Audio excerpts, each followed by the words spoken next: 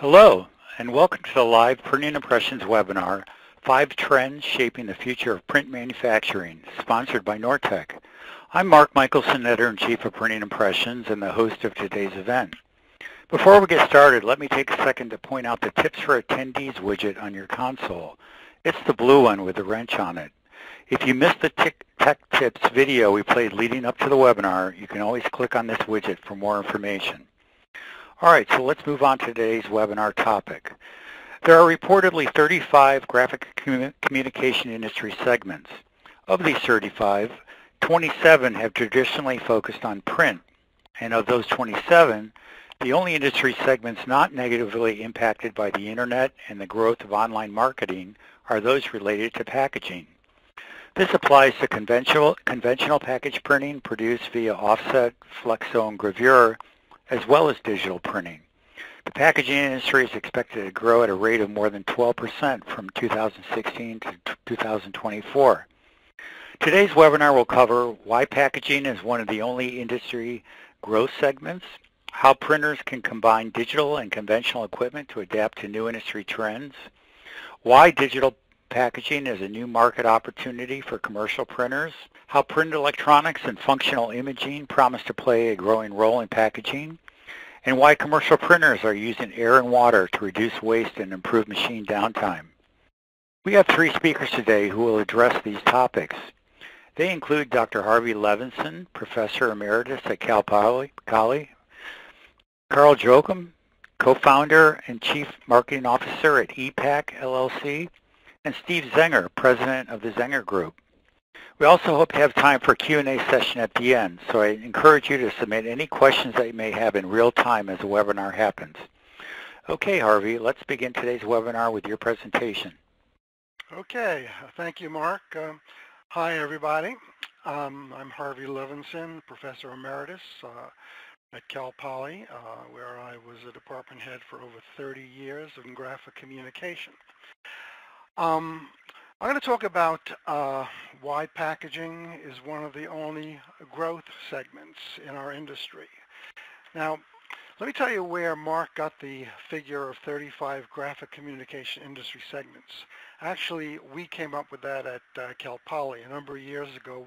We did a study. We wanted to see exactly what different areas of our industry exist, where they're going, how large they are, whether they're going to exist in the future, whether they're growing or not. And we came up with 35, of which 27 relate directly to printing. And as an example, some of the segments are like commercial printing, newspaper printing and publishing, magazine, periodical printing and publishing, book printing and publishing, business forms, financial, greeting cards, in-plant, on-demand, on and on and on. And you know, and in studying these segments, of the 27 related directly to printing, packaging is the only growth area. It's the only area that has not been impacted negatively by the internet and the World Wide Web. All the others have. And this is one of the reasons why you're seeing such a great focus on packaging, not only in terms of industry development and industry growth and diversification, but if you read the industry press, almost every day there are multiple articles on packaging. Not so in other areas. For example, today, in What They Think, there was an article about enhancing label production with smart workflow automation. They also had an article on how to successfully implement smart label. Yesterday in package printing, there was an article on the future of digital corrugated technology. On and on and on. And on this first slide here, you see where I focus on the different areas of packaging, label printing, folding carton, flexible package printing, and then I have 3 in green: corrugated box printing, rigid plastics, and metal packaging. These are very high growth areas with great potential for commercial printers to get into these areas. So there's a few metaphors that's been used in our field for quite a few years. Direct to. Remember when direct to film was a big deal? then direct to plate, and then direct to press. Now, the new ones are direct to board for printing on preformed corrugated boxes, and direct to shape for printing on already metal or plastic containers, such as I have shown in the slide that you are looking at. So some of the new digital systems are printing directly on shaped objects for packaging. This is where one of the hot trends are today. So you might ask, why is it? Why is packaging? Why has it become so viable? Why is it a growth area? Why is it a major opportunity for commercial printers to get into? Well, the answer is what I'm going to tell you right now. And you're not going to see this published. You might see something like this in economics publications and this sort of thing, but you're not going to see it in our industry press.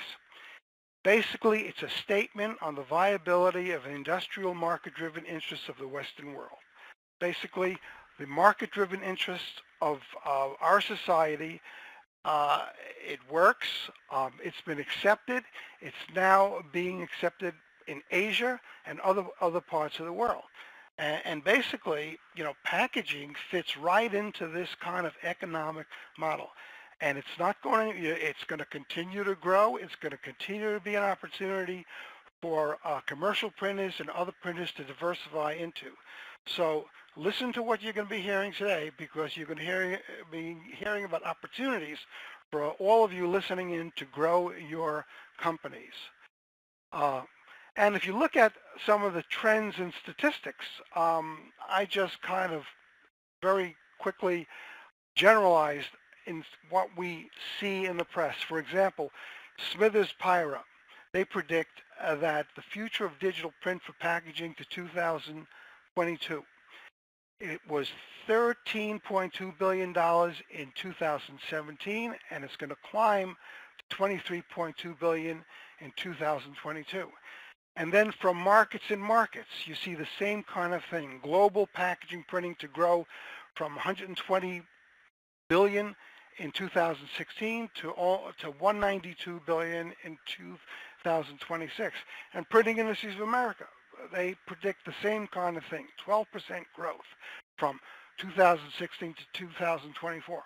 So all of the predictors, all of the analyses you see is consistent in terms of the growth and development of packaging relative to all of the other industry segments in our field. So with that, I'm going to turn this over to you, Carl, to handle trend number 2. Thanks very much, Harvey. I appreciate the intro. As mentioned, my name is Carl Joachim. I'm the co-founder and chief marketing officer for EPEC LLC.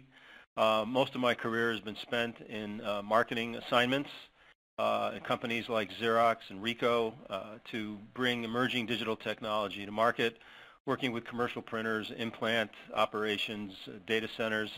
So for over 25 years, I've been on the supplier side of marketing digital technologies to folks like all of you.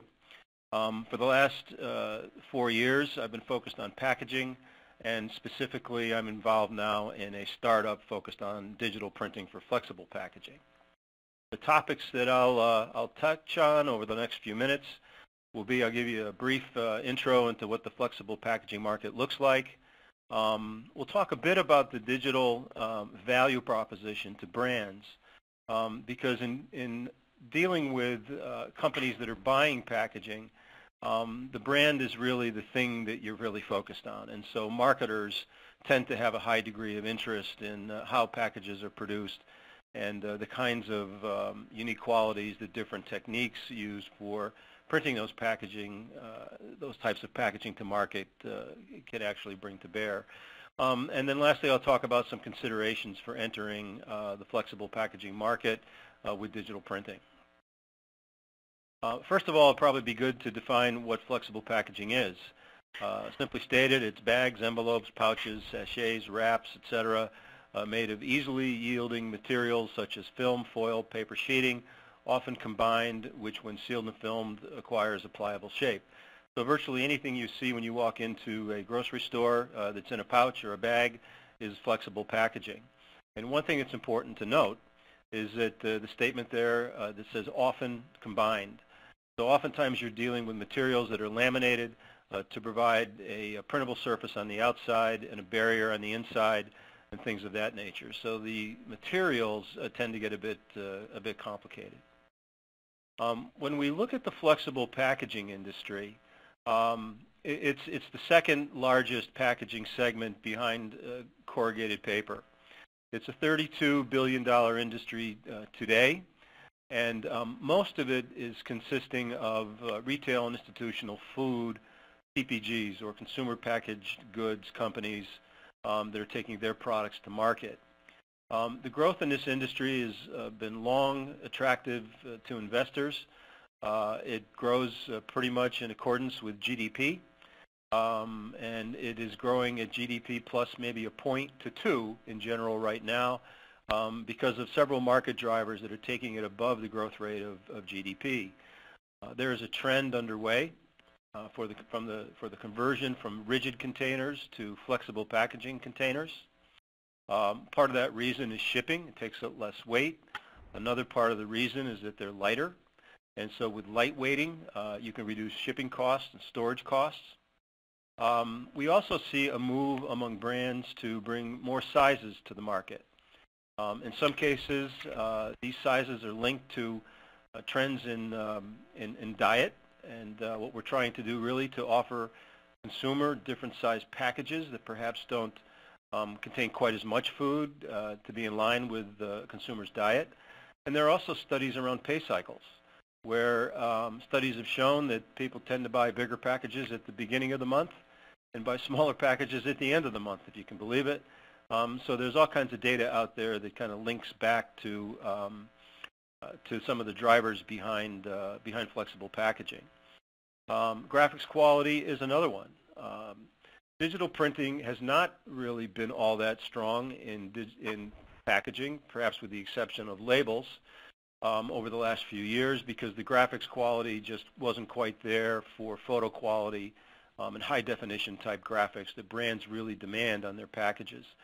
Well, a lot of those quality hurdles have been overcome, and so what we see now is electrophotographic, photo quality, high definition graphics now being applied to packaging, whether it be labels, folding carton, and now flexible packaging. Another thing that drives the growth in flexible packaging is the impact on the environment. It's viewed as a more sustainable process. The process uses less material, there's less waste, it consumes less energy, less water, it has less emissions, and in general, when you compare it to a process like flexo or rotogravure, you will see perhaps as much as a 50 to 60% reduction in those elements and their impact on the environment. Harvey and I was actually involved in this going back about 3 years now, but there was enough noise in the market about what was driving the flexible packaging industry, the packaging industry in general actually, because packaging converters were being faced with demands for shorter runs, more SKUs, quicker turnaround time, and with the packaging companies that I had spent some time with, a lot of them couldn't tell whether it was a fad or it was an ongoing trend, if this was something that was going to sort of overtake the industry and change how it had functioned for so many years. Because the packaging industry has functioned in the same manner for many, many years. Converters have typically been forced to provide commodities to markets. It was a price-driven buy in many, many cases. And so converters were typically buying faster equipment, wider equipment, anything to really get more efficiencies out of their operations. And so that ran contrary to brands now coming to converters and saying, I don't want a long run, I want a shorter run, and I want more SKUs, and I want et cetera, et cetera. So we embarked upon some primary research. The research was conducted between myself, Cal Poly's Graphic Communications Institute, and Packaging World magazine. And in this research, we surveyed 550 companies that ranged from consumer packaged goods companies to commercial printers to converters to co-packers, trying to get a sense of what was happening in the industry. All in all, we collected about 5,000 data points, and we published the research in late 2014.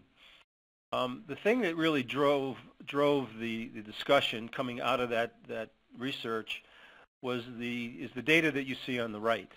45% of the respondents to this survey said we are introducing more product variations than ever before. 36% said retailers want more package sizes and configurations to fill up their shelves. 28% said we want to better tailor our marketing messages to specific demographic groups.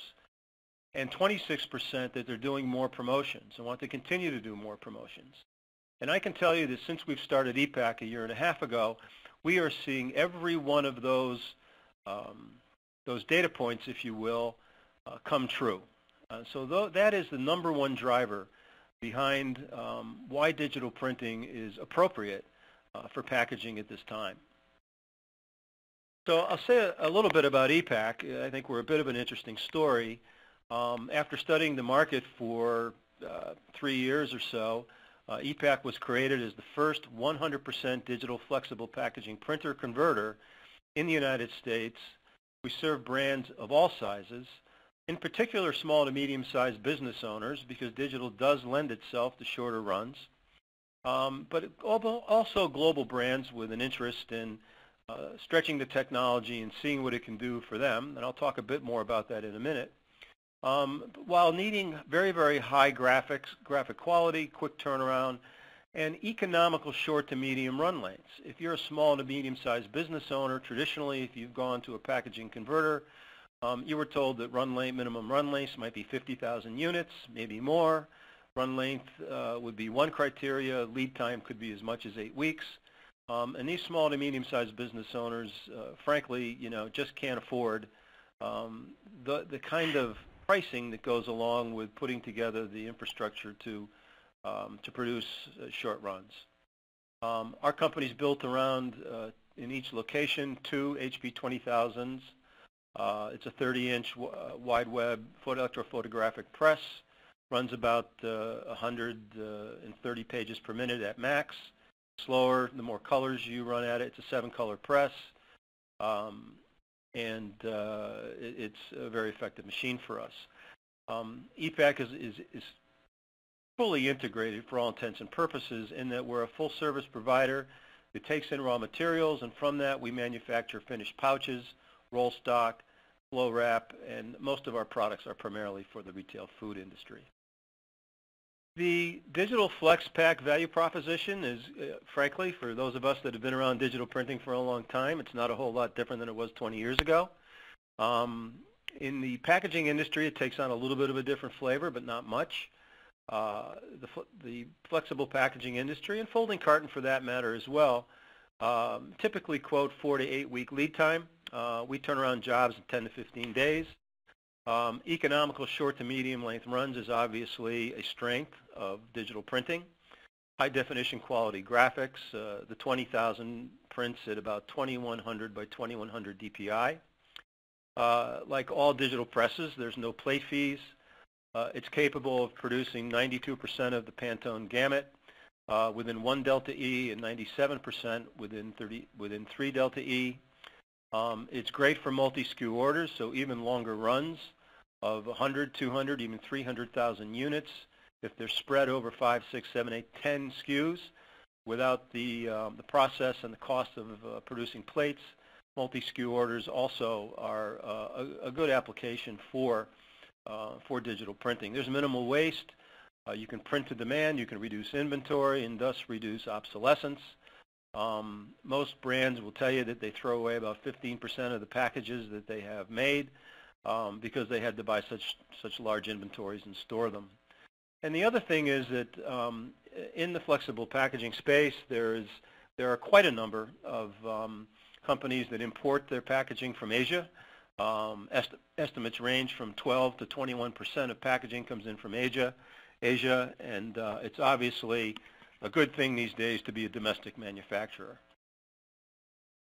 I mentioned a little bit earlier about the interest, really, that brand marketers take in what you can do with digital printing for packaging of all types.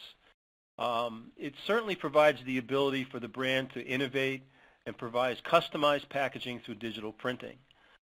They're able to economically rebrand and reposition their products. We just finished a project with a sports nutrition brand. They wanted to completely rebrand themselves and redo the graphic design, and we were able to work with them and bring their product to market very quickly.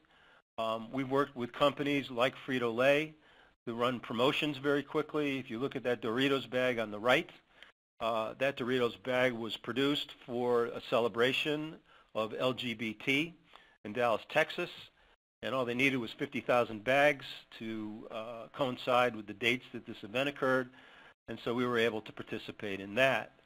Obviously, you can, because of the time to market factor being so much more attractive, you can launch new products very, very quickly, and you can add variable data and content. The latest potato chip bag that you see on right to the right of that comment, that's actually someone's picture, a photograph that was submitted, and Lay's ran a campaign through Instagram where people would upload their photographs, and we would print those photographs on the package and ship off to the consumer a box of 6 potato chip bags with their picture on it.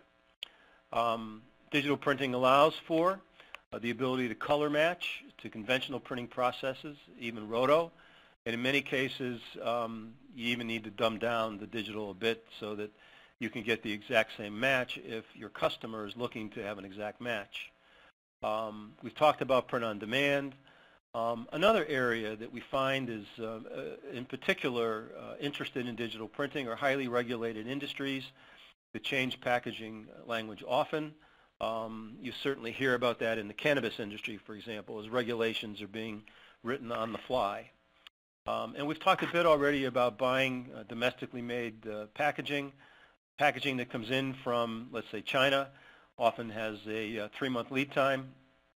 Once you lock in your order, you can't change it. There are oftentimes quality issues, and shipping costs can be exorbitant. So again, a lot of reasons why digital can be attractive to the CPG brand space. There are some unique marketing opportunities that are available with digital printing. If you look at those packages that are on the top, you'll see that all of the colors are a little bit different. This is done with a software package called Mosaic, and what Mosaic does is it'll take a color pattern and it will enhance it and essentially create a new snowflake out of every package. So every package is unique through a different combination of how the colors are actually portrayed. And in another case, you can see that these are actually different SKUs. Inside of those packages, you can see that there could be a code or a QR code for that matter. It's printed on the package, and it can take the consumer to, let's say, a recipe or to some internet-based experience. So increasingly, we're seeing the package being used as an on-ramp to an internet experience. When we look at the brand market, the CPG brand market, I tend to look at it in 3 levels. You've got the big brands, the Colgate-Palmolives, the Frito-Lays of the world. They're very, very demanding, and they are very interested in pushing new technology to see what they can do to differentiate. You'll find regional CPGs that are somewhat in between. They have a sizable business, not quite of the scale, obviously, of a Frito-Lay. But nonetheless, they tend to have qualities that are more like a small to medium-sized business than they do a large global brand. And so there's a certain segment of the market that lives within this regional CPG space that's attractive. From an SMB standpoint, that, in my opinion, is where digital lives. And so whether you're going after segments like snacks or pet food or natural and organic food, which is growing like crazy right now, or coffee, these are really very, very interesting segments. And different sales approaches are needed. To articulate the value proposition of digital, oftentimes a direct approach to the customer is the best way to go. The packaging industry has traditionally used brokers and distributors quite extensively, and so the challenge there is getting these brokers to articulate a digital value proposition, which is somewhat very, very different to what they have typically done in the past. And then as well, if you're going to focus on the SMB market, you have to be talking about inbound marketing and the ability to provide an e-commerce and web-to-print platform so packages can actually be ordered over the internet. And that's the future that we see for how software will evolve in this space. Obviously, all this leads up to, so what does it take to enter the market? The assets that I have on the right are typically what you would need for flexible packaging. You need a laminator, a rewinder slitter, and a pouch maker, or multiples of those. Whether you're talking about folding carton or labels or corrugated, you need equipment to do some variation on these types of equipment. And I see three possible ways to really get into the packaging market. Number one is you want to get your toe in the water but not too deep. So you could partner with a digital printer converter, and you could learn the market. You could hire salespeople. You could develop sales skills, learn to understand how to communicate with CPG marketing people, learn about polymer-based substrates and structures and the kinds of downstream finishing equipment that are needed. And that brings your learning curve up a fair amount. You could also build flexible packaging or a carton, folding carton, or a label printing operation onto a commercial printing platform. The asset investment would be about the same as the greenfield, and all of these assets to the right or some variation of them would still be needed. But the plus would be you could leverage existing back office and pre-press operations. You might be able to sell to some of your current customers, but you may also find that as you enter into packaging and digital printing for packaging, that the core business may be a distraction. The third option is the approach that EPAC took, and that was to create a greenfield. There's a higher initial investment because all those assets have to be acquired. You start from scratch with no customers, but you also have no baggage. And you can certainly focus on the industry that you're trying to get your penetration accomplished in. And so with that, I'd thank you, and I'd like to turn it back to Harvey. Thank you, Carl. Very good. I want to touch upon a couple of the items that Carl mentioned, which was not part of my presentation, but it certainly brought up a couple of thoughts that I want to share with you. One is, I want to tell you, the Asia model doesn't work anymore in the area of digital printing. Asia cannot deliver on the time frame or at the quality level that we can in North America. The 3-month lead time is not good enough for package buyers today that are relying on short-run variable data and related technologies in producing their packages. And the demand for high quality is so great these days that we're not getting it, we're not seeing it from Asia. And a lot of the packagers who went to Asia for their product are now coming back to the United States. And I'm going to talk a little bit about the impact of the internet and the World Wide Web that Carl had mentioned. Being able to integrate internet technology with print technology is becoming vital in the packaging field. I'm going to talk a little bit about that in a moment. But to, I guess, review a little bit of what Carl had just said, you know, how do you enter this field? I have 5 very simple ways of doing this. One is using your existing applicable digital presses, and I'm going to talk about some of those that are on the market today that you can use. Many of you may already have this technology. Then there are retrofit options where you can retrofit existing analog presses with digital heads, and then you can acquire, you know, if you wanted to, applicable digital presses. Or there are hybrid. Almost every manufacturer of packaging presses today are producing hybrid presses that combine analog and digital capabilities. And then perhaps the simplest way to get started is to outsource to converters, perhaps such as Carl or others, having digital presses.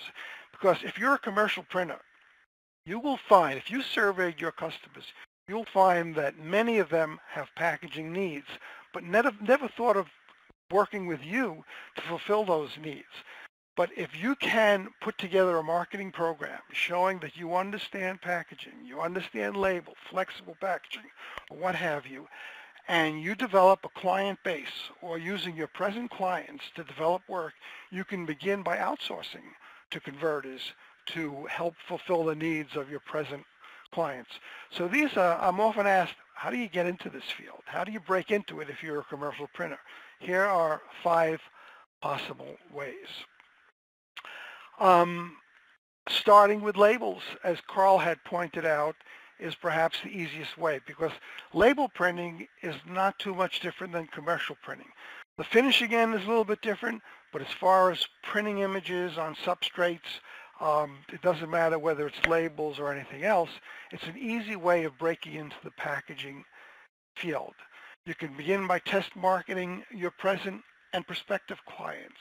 You can partner with converters to begin getting involved in this particular field.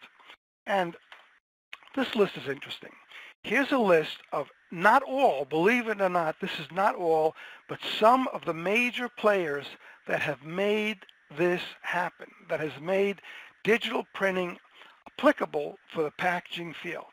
And you recognize these names. I don't have to read them to you. These are all companies that when they started producing digital technology, they didn't realize that they were going to be getting into the packaging field. Okay? They did not develop these digital presses for packaging, but they learned very quickly that packaging is a very applicable field for this kind of technology. Every one of these companies, Epson, Esco, Fujifilm, HP, Kodak, on and on and on, are producing products. They're OEMs for producing products for packaging, and they're focusing on the packaging field. HP and Zycon and Xerox, they were the early companies involved in test marketing this, and they found that it works, there's a need, and then all these other companies jumped in to develop technologies to support package printing. And then there are many, many software options. These are just a few. HP, SmartStream, and Xerox has XMPie. There are digital front-end software packages. There are 3D software packages, on and on and on. There are lists. I have them all. Be glad to share them with you in detail. If anyone who wants to get in touch with me after this program. And what are the hot areas? The hot areas are pharmaceuticals and health packaging, beauty, cosmetics, and personal care, and food and beverage, and home care. And think of the kind of advertisements that you see on a day-to-day basis on television, okay? Pharmaceuticals. I mean, you cannot turn on a network and not see advertising dealing with drugs and health care products. And cosmetics and beauty and food and beverage products, they are all over every medium that we deal with. Home care products, consumer products. The package is the advertisement. Package is the advertisement. And the marketers, they know this. And these areas are so hot. These are the fastest growing areas of packaging that exist today. So moving on to some more technical areas, we're calling this trend number 4, how printed electronics and functional imaging promises to play a growing role in packaging. You probably heard of the cliche, the Internet and Things. Well, this is what this all relates to. New digital technologies for packaging plays into the entire metaphor of the Internet and Things. Inkjet and electrophotography is growing, particularly inkjet, even more than electrophotography. Variable data printing for packaging is big and growing. Packagers, marketers, they want to be able to personalize their product, not only for regions, but for individuals. Near-field communication, where you can use handheld devices, your smartphone, your iPads, and this sort of thing to actually get information about a particular product, ingredients, how it relates to you, to your health conditions, and so forth and so on, simply by aiming your device, if you have the proper application, at a product package in a store. You can get all sorts of information that relate to you about the product that you're looking at. RFID technology, mobile device communication with packages. You can communicate with packages with your mobile devices, or the package can communicate with you. And then there's clickable paper. This is a very interesting technology. I just recently wrote a new book that is using clickable paper technology that allows the book to communicate with the reader. It's not an ebook, or the reader to communicate with the book.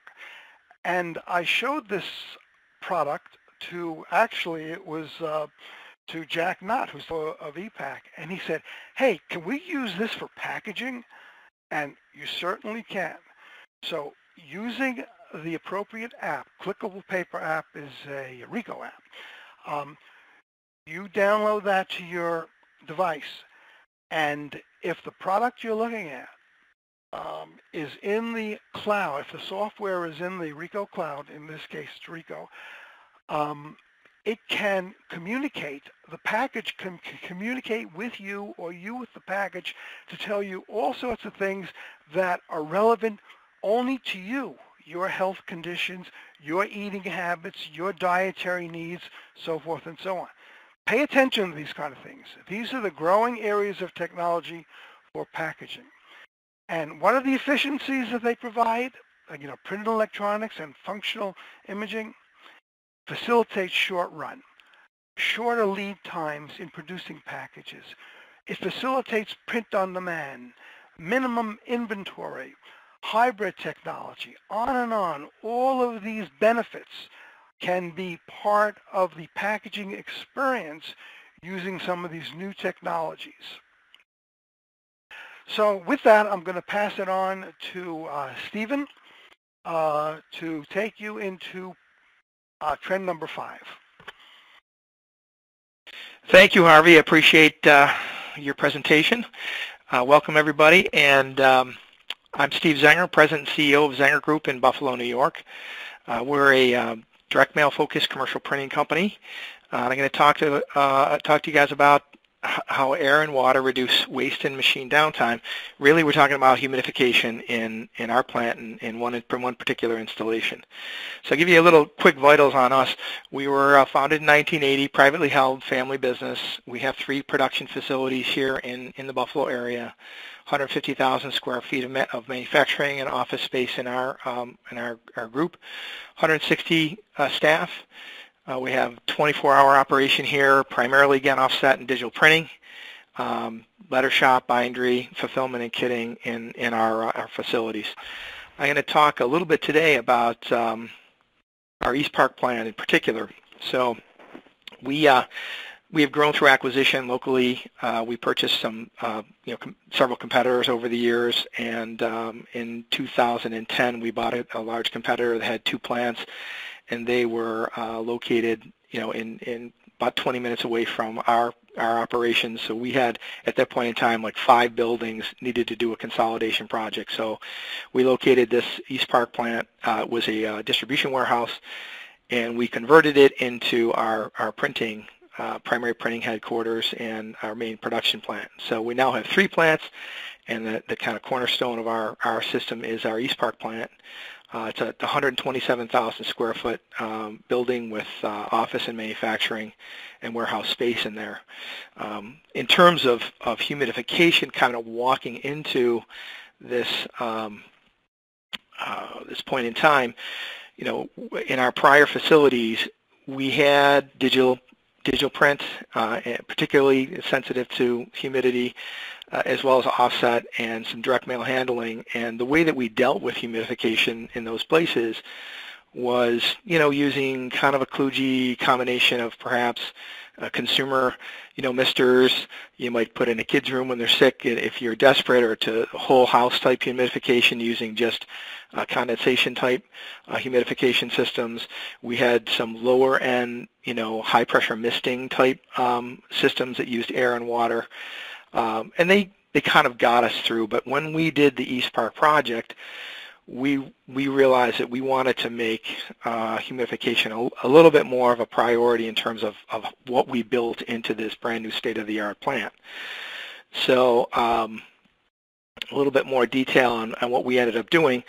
Our sponsor today is a vendor of ours, Nortec, and they make the humidification system. We looked at several systems. They make the humidification system that we actually installed. It is a three zones in our system here. The controller, and then we have some water handling equipment up in that facility that softens and cleanses the water down to RO quality. And then that system pumps under high pressure water out to 9 of these princess heads, which I'll talk a little bit about in a second. Out to 9 of them out in the plant that are in 3 monitored zones in our facility. So we installed this system as part of our plant build out. So when we designed the plant in 2013, we also built in, as well as obviously air quality, air temperature, and humidity controls in key production areas of our East Park plant. So the actual installation here, if you look, this is a focused area of our. So this area that you see on this plan right now represents about 60,000 square feet of the 127,000 square foot building. You see it kind of in the upper left-hand area. It's that blue area. There's a call out shows the Nortec controller. Up in there is our processing systems, our water cleansing and softening systems, and the Nortec controller. Up in a mezzanine above one of the our kind of lunchroom cafeteria area in the plant. And then if you see those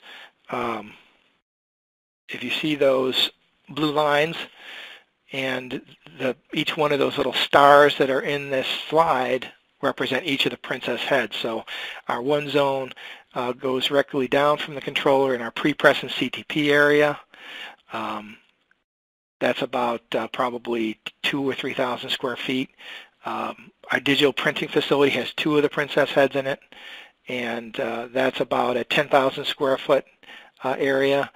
And then our main press area at the top of the larger area, we have 2 princess heads across our main decorating and die cutting and offset press areas, and then 2 more heads in the bindery area and 2 more in our mail and letter shop area. So any place where we were handling paper and inside this temperature and humidity controlled area is where we have those zones. So each one of those, the press room bindery area, that large area, as well as the pre-press and the digital printing, each have their own humidity sensors, so that when there's a need for humidity in that area, the system will trigger. So talking about the heads themselves, and I wish I had a blow up on there, you can kind of see a picture of the head at the top of the slide there. But the princess head has, I want to say, like 10 or 11 nozzles on it and a fan underneath. So when and water is projected to that system under high pressure. So basically there is no air in the lines of the system. It is just high pressure water coming from the pump and controller, and the air is actually introduced as that water is aerosolized. At release, the air pumps up through the bottom of the princess and out the cap, where it then disperses the water being pushed out of the jets. So it's a very clean system and produces kind of contaminant-free. We don't have any of the dusting. We don't have any of the issues that you might have with traditional humidification systems. You don't feel any direct access to or contact with anything feeling moist. It's just a very subtle but very effective humidification method.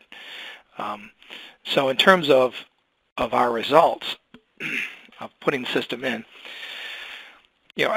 for us, humidification kind of was an afterthought. We had some problems in some areas, particularly at digital printing areas, and in our direct mail processing areas where static electricity could cause artifacts in either imaging, quality issues with imaging, or just paper handling problems. But it wasn't exactly a chronic problem for us, but we figured that since we were doing the plant, we would want to be, really, state-of-the-art with the, the environmental controls. So we put the system in. And I can tell you that, and my comment here is, how do you measure what doesn't happen? We have had virtually none of the problems we had with paper handling and imaging artifacts in our production areas, but we have experienced a lot of unexpected benefits. And again, a lot of it has to do with what doesn't happen. And what we find is our people are healthier. They're actually not, calling in sick. There's less likelihood of us actually having, a cold or something like that spread around a plant because the humidity in the operation keeps that content from flowing around people as easily as you might expect. We have very predictable quality in terms of our digital production facilities, very predictable paper handling in terms of how we handle. We have equipment that has greater uptimes, again, because we're not seeing the downtime. The system itself has been really great. It's been highly reliable, automatic. It requires a certain amount of maintenance, but not an onerous amount of maintenance. The system automatically monitors in a pretty accurate way the exact humidity levels in the zones that it's monitoring, and releases the humidity into those areas in short bursts, but very, very effectively. Some other things that were kind of an unexpected benefit for this system was really how the system provided us, with a venue to tell our quality story. So when we tour clients and prospects through this plant, these Princess devices, they're quite conspicuous. I mean, they're hanging, around in the ceiling. We have 14-foot ceilings in the plant, 20-foot ceilings in some places. And so when these systems trigger an entire zone, so in like our large press area, you're talking about seeing 8 of them trigger at once. So you hear this click, and then you see this water spray out around each of the Princess heads, and every single time we have somebody in the plant, and that happens, they look up and say, what the heck is that? And it gives us an opportunity to tell that story about how those systems make us a better, more effective quality supplier of their printed product and direct mail services. So it's a significant part of that story because it's an interesting thing that happens while people are there, and it gives you an opportunity or venue to talk about how small things like humidity management in your plant can deliver predictable, high-quality results to the end product, and that's ultimately what the customer that's walking around the plant with me is interested in talking about. One of the things that I talk about when I tell that story is actually how much water, and this leads to my last comment, how much water actually the system delivers into the atmosphere. So we actually measure the water that goes into the system, and since we put the system in 2013 when we did the plant build-out, to date, we have pumped almost 1.83 million gallons of water into our environment using the system. And that in a peak day, 2,000 gallons of water being pumped into the environment, and being pumped into the environment because the environment's calling for it. So we're in Buffalo, New York. A day like that is going to be a February cold winter day where the heat is on, the air is dry, and the system is operating a lot.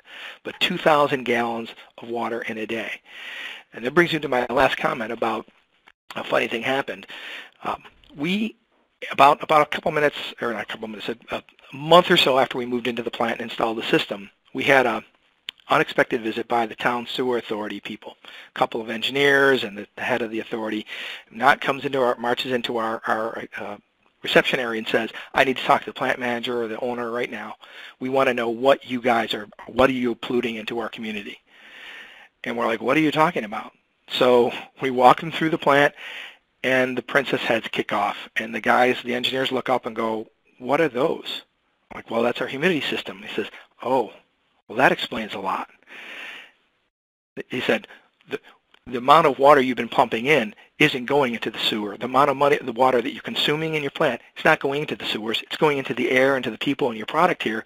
We don't have a problem, but you have a problem you don't even know about. They said, you pay for your sewage rates based on the water you consume. So you're paying to dispose of water you're not disposing of. And they actually recommended we put in a separate meter for the system, and we pay just water only on that, which actually saves us thousands of dollars a year in terms of our rates. But it was an interesting thing that happened when they visited us. So that concludes my comments. I'm going to hand it back to Mark. Thank you all for listening, and have a great one. Great. Well, we got about 9 minutes for the Q&A session, so I encourage all our listeners to submit some questions, but I'm going to start out with some, and we're going to kind of throw them at our panel rapid fire here. And this is really for any of our panelists to answer and chime in. What are some of the common mistakes you see with commercial shops trying to enter the package printing market space? Well, I'll jump in on that. You want to take that? Yeah, this is one that I've encountered many times.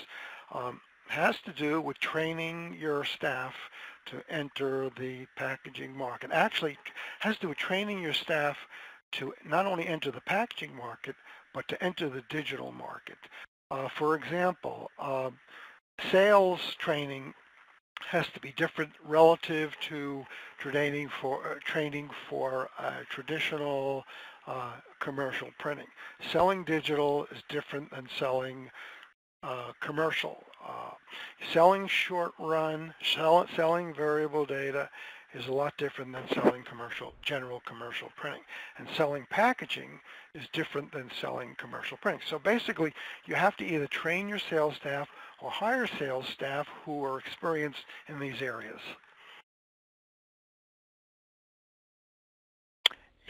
Carl, you mentioned in your presentation, you mentioned the word brokers. How do the brokers fit into the packaging space versus, say, the commercial market? Yeah, that's a good question. I know when we started EPAC, because we had a lot of knowledge among our management team about the packaging space and who some of the key brokers were, we began to talk to them about representing EPAC, and they really struggled with understanding the EPAC value proposition and articulating it. They've been accustomed to selling packaging the way they've always sold it, which is as a commodity based on price, selling it to purchasing. And, our value prop is you don't need to sell on price. You can charge a premium because of the value prop. And you're going to be talking to marketing people if you really want to get, to where the decisions are being made, because that's where digital really has some impact. And so in our experience, having direct contact with the customer, direct sales, is the way to go. And I would recommend that anybody that's interested in getting into this space, hire a sales specialist that understands the digital value prop, can converse with marketing people, train them on the markets that you're going after, whether it be pet food or otherwise, and I think that would be helpful. All right. Well, you're talking about digital in general. What we're seeing in a lot of other market segments, like direct mail, books, those types of things, kind of a shift from toner to production inkjet technologies. Carl, you're relying on indigos. Where does our panel see the market going in the packaging space in terms of electrophotography versus inkjet? Well, any answer that I would give would be biased toward electrophotography because, my passion right now is flexible packaging and brands need to put the best possible imagery on the shelf. And so today, I think for the kinds of substrates that we use, electrophotography is the best possible process. Now, inkjet also has applications in this space, in folding carton, in corrugated, and in labels. You know, and then there's the argument of, is inkjet as good as electrophotography? And I don't know that I'm qualified to answer that, but that's how I view that issue. Yeah. Right. Well, I'll jump in on this. Actually, I look at it in three different ways here. Inkjet is getting a lot of the play. Okay, it's getting a lot of publicity and a lot of use. But you know, if you look at different applications, different technologies, it's not only inkjet that's being used for packaging. For example, HP uses Electra ink. Electra ink is not inkjet. Okay, then Landa has its product, which is totally different. So you know, you have to look at the OEM, you have to look at the technology and see what kind of consumables they're using and how effective they could be. But I agree that inkjet for label, inkjet for folding carton, and now inkjet for corrugated are really growth areas in packaging. Right. You know, looking at workflow in general, certainly in the commercial market, web to print has become a huge part of many printers' workflows. How does web to print fit into the packaging space? Yeah, that's something that we're looking at and very, very hard. It's actually part of our vision and our strategy for EPAC. In that, when you look at the packaging market, there are very few companies that offer you the ability to buy packaging over the internet and to upload artwork and have the automation behind it be true web-to-print software that actually takes out much of the pre-press process. So what you find are software companies that understand this and that can offer not only the e-commerce portion, but work with their customers like me, to develop what I would call as templates. So, you know, web to print and online ordering only works if you want to buy a package and you pick from 20 packages, I want that one, and then you can fulfill that order. Much of packaging has grown up as highly, highly variable, where the customer might come in and say, well, I want this kind of substrate, I want the film to be this kind, I need this kind of barrier. And by the way, my package size is a little bit different, so I can't really use the template. So there is a lot of time and effort being put in by the software providers right now to provide a true e-commerce / web-to-print experience that in addition to providing the ability to transact business on the internet, it gives the converter the ability to mechanically or digitally handle the imposition and the color matching that's needed in order to produce the desired result. I don't mean to jump around, but I do want to help answer some of these audience questions. I think, Harvey, you mentioned clickable paper, or I know, Yes. I thought it was you, Harvey. One gentleman wants to know, could you use clickable paper for inventory control? Not quite sure what he means by that, but maybe you do. Well, I'm inclined to say yes, because what it does, depending upon how the software is built, it allows your, let's say, mobile device to recognize an invisible watermark, okay, built into the substrate that has all sorts of information about the particular product. So if inventory items are part of the software, built into the software, yes, it can be used in that respect. And that's a very, I compliment whoever asked that question. That's a very astute question. But I'm inclined to say yes, it can work that way. Okay. Stephen, this actually was related to your presentation. Can Ken wanted to know if you could give a ideal relative humidity ratio. Yeah, so our systems across the board are set to maintain 40% relative humidity. So 40% humidity in the areas, and you know, in terms of how we get there, again, in the dead of winter on a really cold, dry day, those systems are kicking a lot of water on. They're on, you know, on several times in the course of a minute for 20, 30 seconds at a time. So it's running a lot to maintain 40%. But 40% is what the manufacturer recommended. It's what we maintain and what's delivered great results for us.